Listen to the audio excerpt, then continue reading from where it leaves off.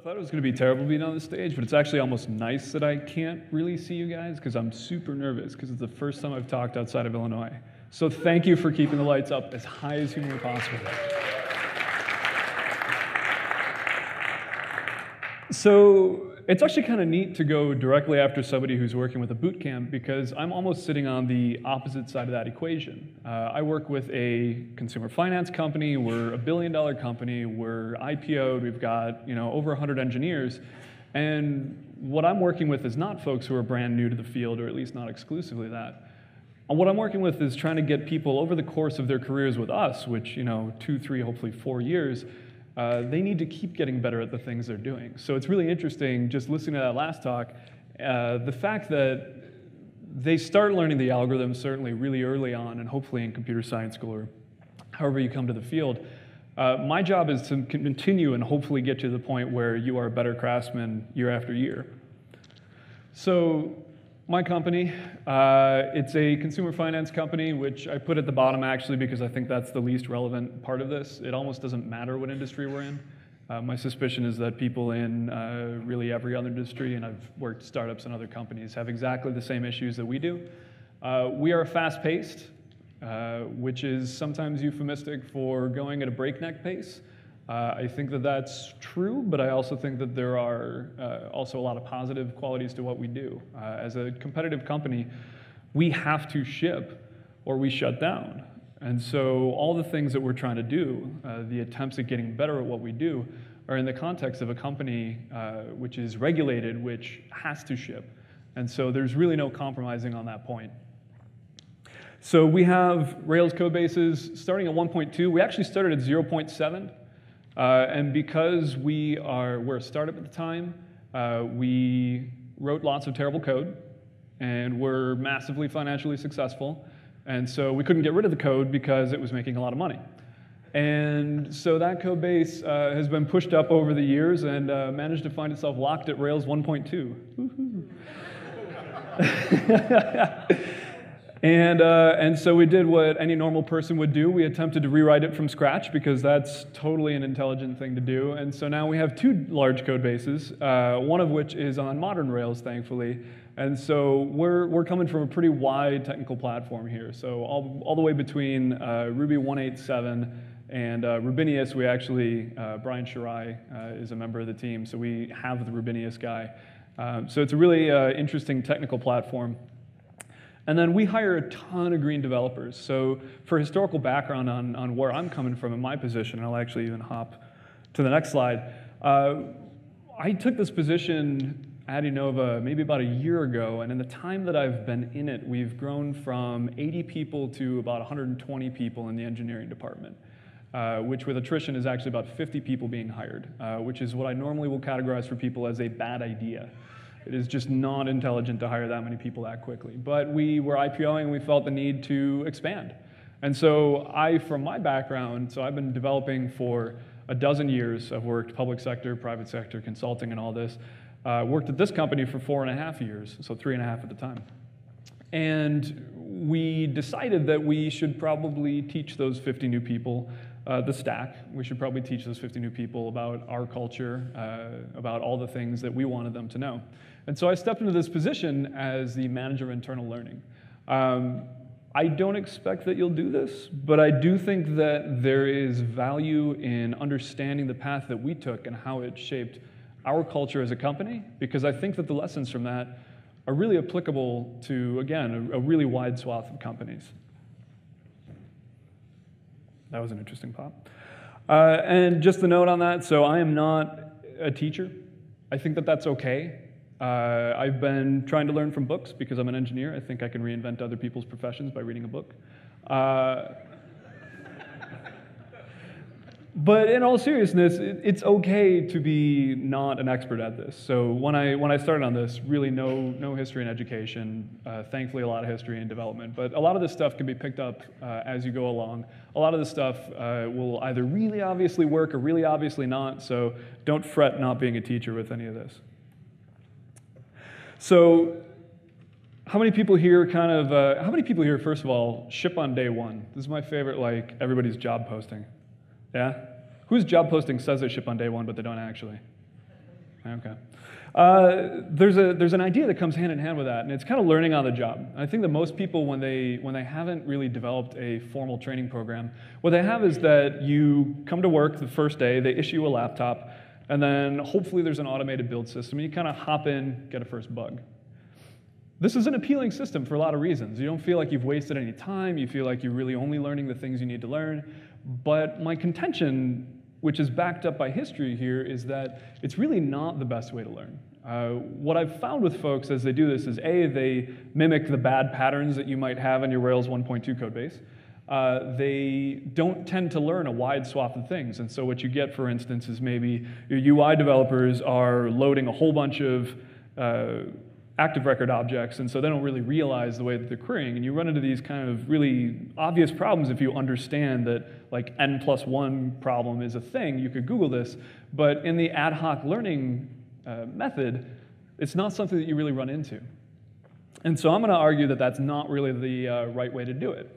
And this is of personal importance to me because I, of course, then needed to justify that my job existed, because if I could put people into a team and then they would just sort of learn everything, then I actually shouldn't exist, which doesn't mean that I should make something up. It means that my job shouldn't exist.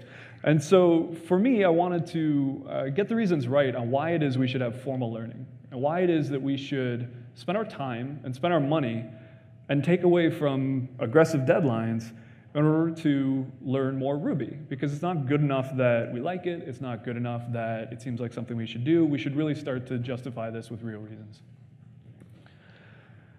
And so the reasons that I've got here, the first one is really just attracting amazing engineers. The biggest thing that I've seen in my time building this culture is that the people who I really want to work with on a day-to-day basis, who do a fantastic job shipping, want this as a part of their job.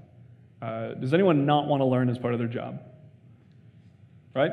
So those of you who are really good at your job, I would like to work with you. And so hopefully you'll go towards places where that's the case. And so there's a culture thing here, which coming from a company, I want to hire people. I don't want you to be able to hire them, so I want to have a better learning program than you do.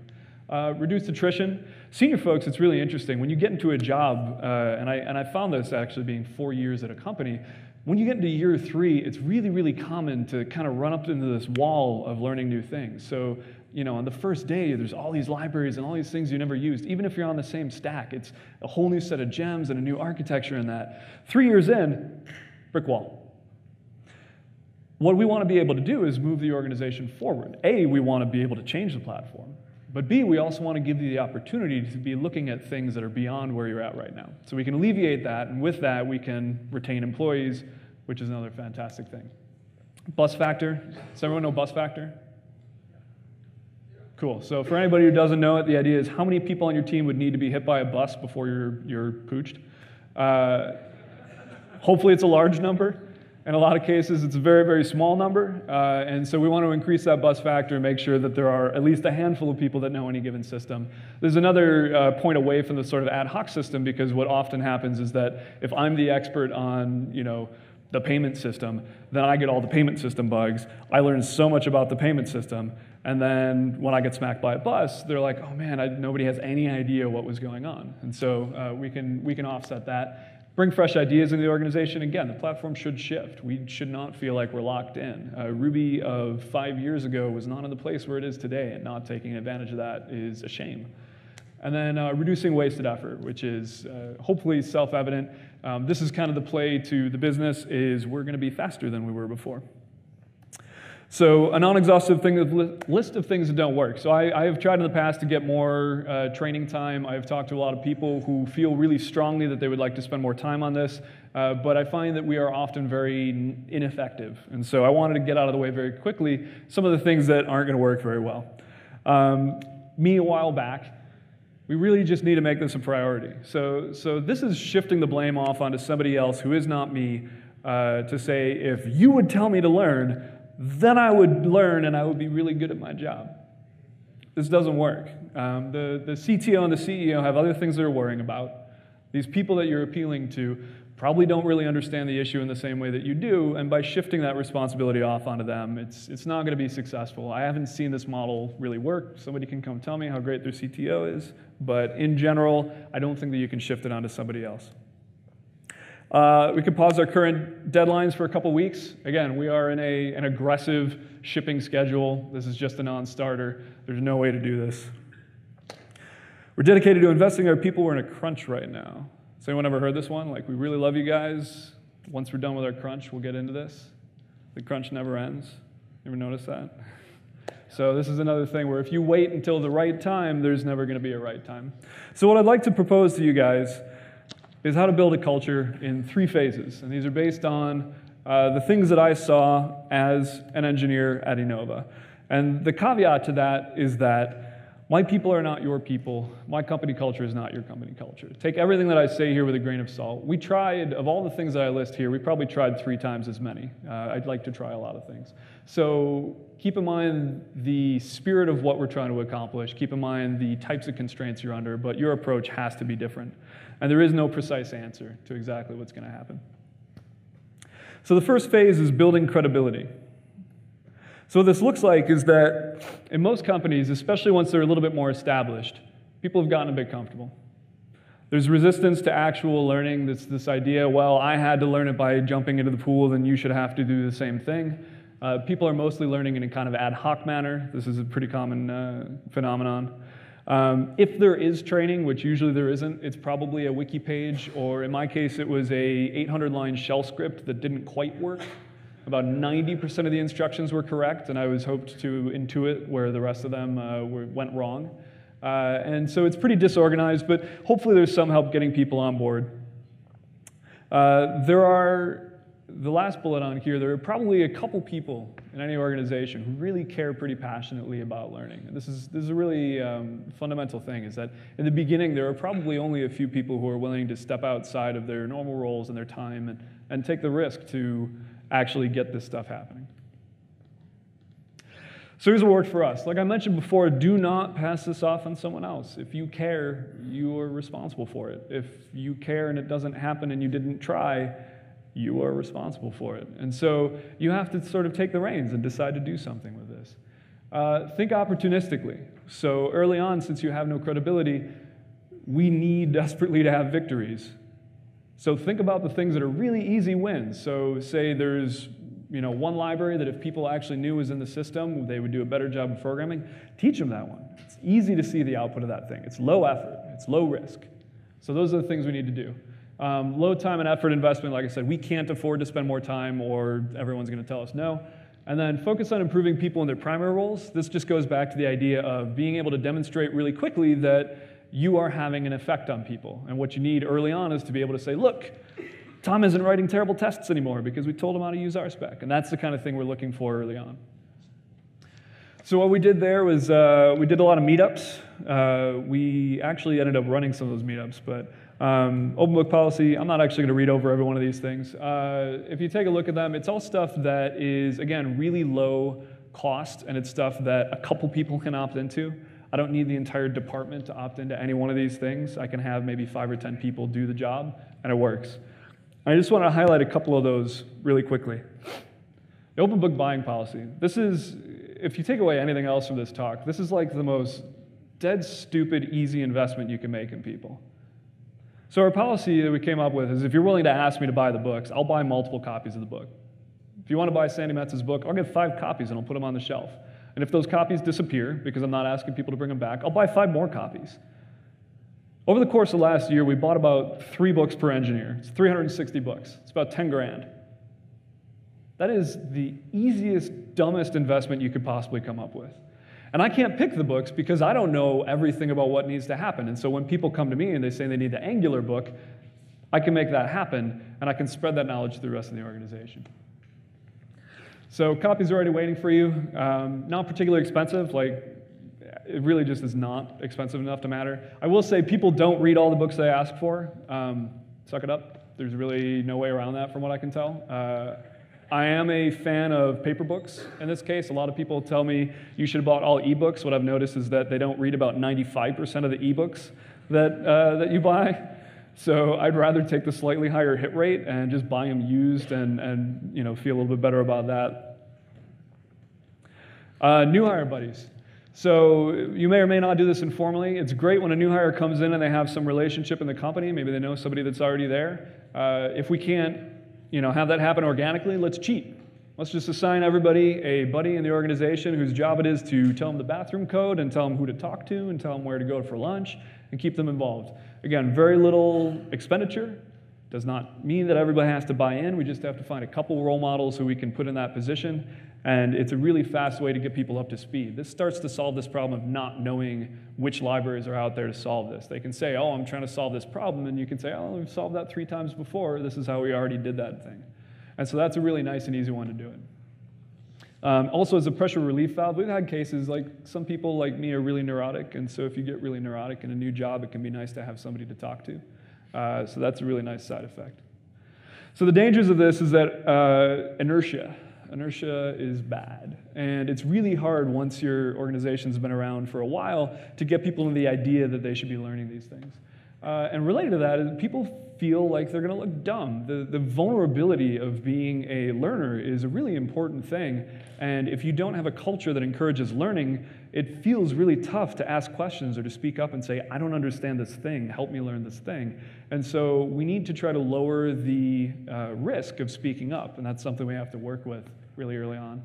And then low credibility, if you do stuff that fails really early on, everyone will remember that, and then they'll try really hard not to remember the things you succeeded at, which is why we focus on high success rate when we don't really have that culture built up yet.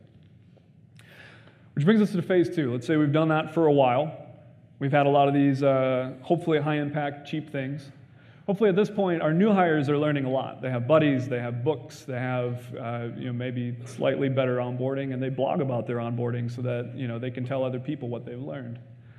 People want to take control. This is a big one.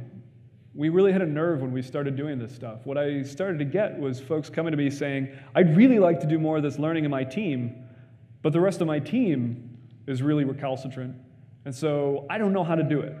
And so in the same position I was before, they don't know how to take control of that situation. Some teams maybe start to learn as a group. We had maybe 12 teams. I think 2 of them had some kind of structured time as a group to learn things. That was fantastic, because that's something that we can use to effectively just shame the other teams into doing the same thing. Small, somewhat organized onboarding. At this point, we had some documentation. We had a little bit better list of the kind of things that you would want to know, but we didn't really have a completely formal system. And then instead of having 1 or 2 people, you've probably got 1 or 2 people who are still driving the big part of the change, but you've got a larger core of folks in the rest of the department who are really interested, and so they're willing to do the legwork. So what look for us now is to broaden our scope. So look ahead and start to anticipate need. This is the next awesome parlor trick, is when my boss says to me, I need everyone to, or this group of people to know Ember, and I say, well, I already got the book and I already started training with them. Makes you look really smart, makes you look really credible. So that's a really good trick. Opportunities that take a while to pay off. So remember in phase 1, we can't do things that are risky or that take 6 months to pay off. In phase 2, we can start to look at stuff that takes a little bit longer. And one of the big things that you can do is cross-training for various roles. So in my company, we separate UI, database, backend dev, and test engineer. So I just cross-train as many people as possible on these things, so that if you are a database developer, the Postgres community is, quite frankly, just not all that great at testing relative to the Rails community. So if I can teach my database developers the philosophy of test engineering, I get a freebie there where they get better at testing at the database level. So roping in more internal collaborators, like I said, find the people who have the will to do this but don't know exactly how to get started, and figure out how to get them started. And then seed good role models.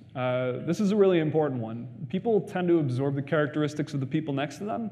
And so if you have a group that really is not living up to this, find the person who is just fanatically, trollishly into learning all the time, put them in that group, and even if they have a lot of static to start out, they will move towards each other in a way that will be totally helpful to the entire group.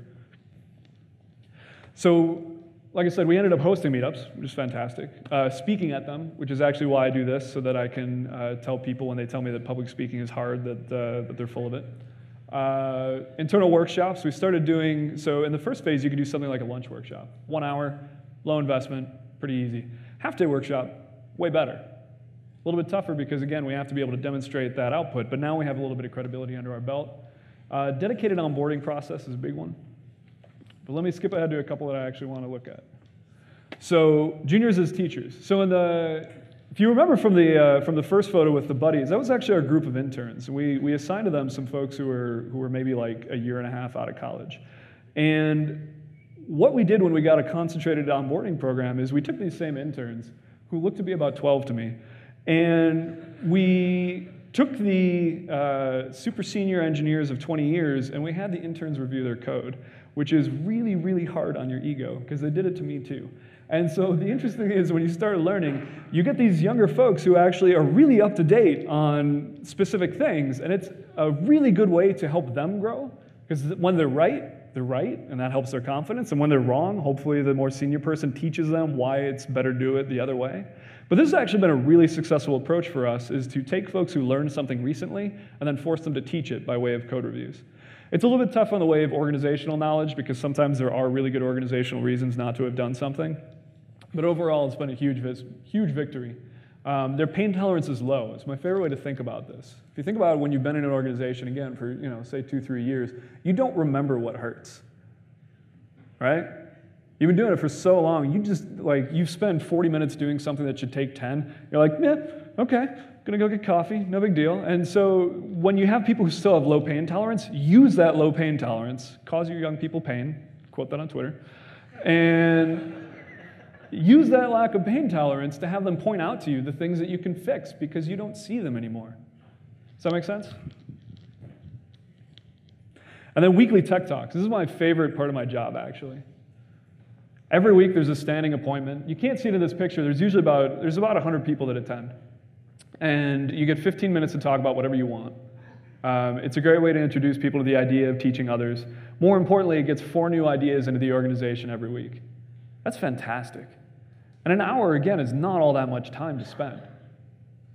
So the only danger here is we have to curate this thing, right? Like, as somebody who's helping run this, I have to find people, convince them that it's not super scary to talk in front of 100 people, which it is, and then get them to actually prepare a presentation. And so you have to hold on to that credibility, but as long as you can, when you have interesting stuff, we have people talking about, programming Arduinos to drive robots with Wiimotes. We have people talking about wearable fashion. We have one guy whose entire plan is to put a plant on every single desk in the entire department. That's his only goal in life, is to have each person have one plant. It was one of the best talks I've seen in a really long time, because he really, really loved the subject. So this is just a really great, again, not very expensive way to get this, to get new ideas moving around in the department. So dangers. Like I said, there's still a couple people who are really forming the core of this initiative at this point. Losing those people really hurts. And if you do lose those people, there's a lot of danger in people kind of like blowing it off and taking a step back, and you lose that momentum. That's really tough at this point. The perception of wasting too much time. This too much time thing it's not the actual rejection. They're not actually telling you you're wasting too much time. Or if they think they are, they're wrong. What they're actually saying is that they don't see the value for the time you're spending. And so now that we've started looking at things that might take a little bit of time to actually return that reward, we have to go back and justify it. And at this point, you're going to have to basically look at the outputs, start looking at some kind of quantifiable way to say, this is how much we're getting out of this thing, so that you can push back on that perception, because we're not wasting time, we're investing time, and we have to convince people of that. And if you don't, then you get clamped down. That's no good. And then the old guard, in this case, may be too comfortable. So the old guard being the folks who've been there, there's always like those 5 people who've been there way longer than you have. They're pretty sure that the way that we're doing it right now is the perfect way to do it, because they've been doing it for 6 years, and they probably get really good options. And so the old guard are really, really comfortable in this case. And that's, again, something that I've seen in every place. And so a lot of this change ends up driving from folks who are newer or less experienced, because, again, they have lower pain tolerance and because they can see the way that things are no good. So phase 3, you've been doing this for a while. You've got weekly tech talks. You are hosting meetups. Like, you are rocking it.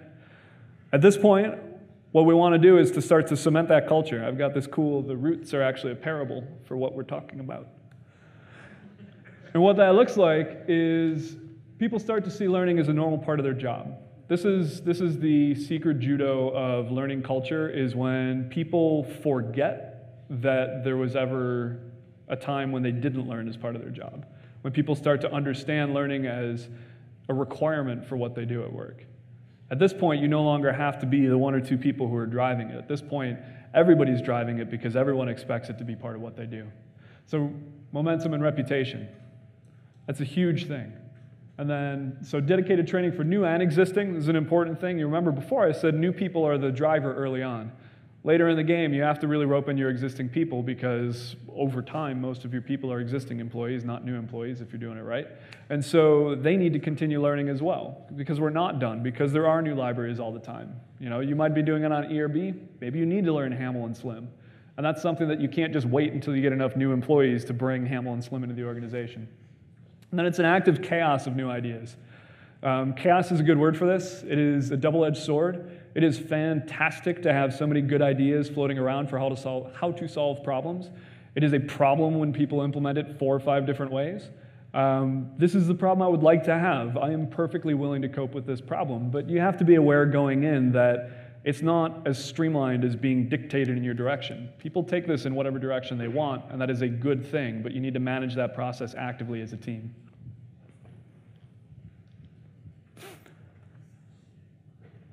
So make them forget that learning was never not part of the job. That feels like double negation. That really is the key to the whole thing. Make it part of people's job requirements, honestly. Everybody gets involved. At this point, again, it's just a passive part of your gig, whether that's just code reviewing different groups, whatever it is. It's all just part of what you do. Try riskier things without destroying momentum. This is my favorite part, because I think that there's really cool stuff we can do once we have momentum and credibility. Once we can actually expend resources, I think there's really interesting stuff that we can do that fundamentally makes our jobs way better, that this sort of like ad hoc, maybe I learn on the weekend stuff just never gets to. And so that's the stuff that really is the payoff for me. So dedicated training, open source contribution. A lot of you probably did that earlier on. My company was not huge in contributing back. So for us, this was a big move to being out in the community. Apprenticeships. I'm not going to talk a lot about code spikes, but what I mean by that, we don't do 20% time per se, but we do take time now to write code explicitly that is not particularly productive, that we may just toss out. And that's something that now we can't even say like, oh, well, this library is going to be great at the end of 6 months. We have to say, well, the library is trash, but I learned a lot of things about it. And that, again, is a very strong assertion and something that hopefully we get to be able to make. So dedicated training program. This was the biggest thing that I did. We ended up creating a framework and open sourcing it. It's called Level Up Rails. And it is a comprehensive way for all our new and existing employees to be up to date on all the things we expect them to know. Which means if they've been working on Rails 1.2 and would hopefully like to get out of that situation, we have the ability to teach them to do all the modern stuff. We have the ability to teach them the philosophy of test engineering. It lets people cross different jobs, get different job titles. It makes it faster and easier to get people inside of the organization. It is a huge time commitment. They do not deliver productively for 6 weeks when they join the company. I'm still like, I would love to find a way to ship on day one and maintain this, but if I have to pick between them, I will take people who, instead of inflicting bad code on the code base on day one, come to it knowing all of the right things to do on day 6 weeks and 1. So the last thing on the bottom here is another really interesting one that I've heard from a lot of our candidates. If you aren't aware, most of the people in this room have imposter syndrome, and most of the people in this room are not actually imposters. It's interesting. But when people look at applying to jobs, I think there are a lot of folks who probably will never apply to Google, not because they don't qualify, but because they feel like really smart people work at Google, and then they'll figure out that you're not actually one of them, right? And a lot of those people are really smart, and so I'd like them to apply for me because they think that they can't work at Google. And when they come and they see that we're willing to train you, that we're willing to bring you up, it is okay to not feel that you're going to come into this job 100%. We've actually got a ton of really good candidates who have said to us, like, I was worried because I come from not Rails, I come from Python, or I come from whatever else. And that's been a massive benefit for us. And then my favorite part, our apprenticeship program. We realized that by learning to teach people, by learning to take somebody from not knowing the platform and have them know the platform, it actually opens us up for an entire extra set of candidates. Because these people who are juniors, sure, I can teach them, but it also means that I could take a half step over here and take people who aren't even really at the space of being juniors. So we took 2 apprentices. To be blunt, they failed our technical interview because they were not up to our level of juniors. And we created a new job for them. And their job for 6 months was to learn our stack. And these are people who we don't just take whoever fails a regular interview and put them in the apprenticeship. We took people who were twice the culture fit of everyone else. People who, when they get into their own, when they really do flourish as developers, are going to be a massive impact on our department. And we hadn't been able to address that market before, and now we can. Because we can take the time to have these people and have all their mentors. They have 2 buddies, they have like 3 managers, they sit and they pair with everybody. And this is a just fantastic win, on top of just being the right thing to do. And so this was the really big payoff for me in turning us into having the right culture. Every time I walk, I get static, which I think is why it's... So the danger, long-term payoffs are hard to measure, but the costs are immediately evident. You will always have to work to justify what you do. We started our apprenticeship program very, very slowly so that we could keep the costs low while we proved that it could be a thing. I would love to have ramped it up faster, but that's something we just have to pay attention to so that people don't question our credibility on that front. Nobody feels personally responsible anymore to push on the culture, which means the big danger at this point for it going away is just fading away. So that's something that we still have to pay attention to. The chaos, like I said, can be really painful. And then losing the habit. So we are highly regulated. We had a situation at one point where literally half of our engineering staff were working on the same project, and it was a half step above sleep and a half step below food, right? And so that's really tough to hold on to that habit. So I'm going to give you a quick anecdote. I actually, between the time that I was accepted to this talk and now, I quit Innova. Oops. And there's a reason, don't worry. This pays off, don't fret. So I did that because I wanted to go teach this kind of stuff to other organizations, and because I was really confident in the culture. And on the day that I left, people actually came in and took over every single one of the things that I've been doing as the manager of internal learning. I'm not sure whether that position will continue to exist or not, because at this point, even people who have only been in the field for 4 months feel empowered to take control and push on the culture of the company. And that's something really powerful. And that's something that really says to me that we're doing the right thing. So my parting request to you, please do something. If you are interested in learning more at work, don't push it off to the CTO. Don't wait for somebody else to step into that thing. Just pick something. Go have coffee and a book club. Pick something. Just do it. That's it.